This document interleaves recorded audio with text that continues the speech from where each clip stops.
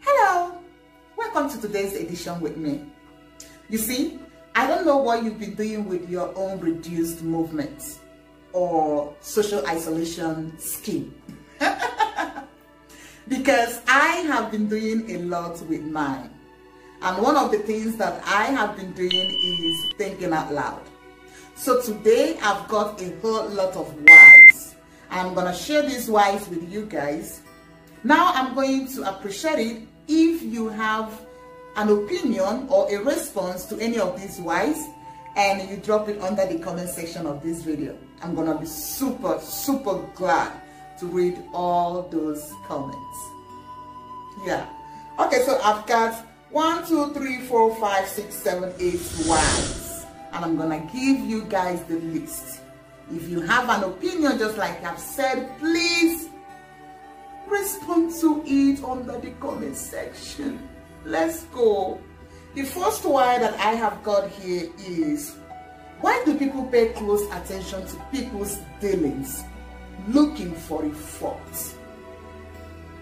Number 2, why do people enjoy getting into other people's business, even when they are not invited? Why do people display indirect anger when you show a great sign of doing well, feeling well, or living well? Why do people talk so much about people's lacks, but talk less or do not talk at all about their success? Why do people get upset if you don't agree with their formed opinion about you, your business, or your dealings? Why do people comment when there is a lapse or mistake, but do not comment, compliment, or congratulate when there is an achievement? Why are people so jealous, envious, and greedy? Why do people love to form an opinion about people? Why? Why?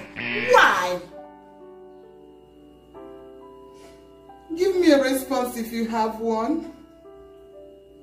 Yeah, because I've really been thinking about all these things.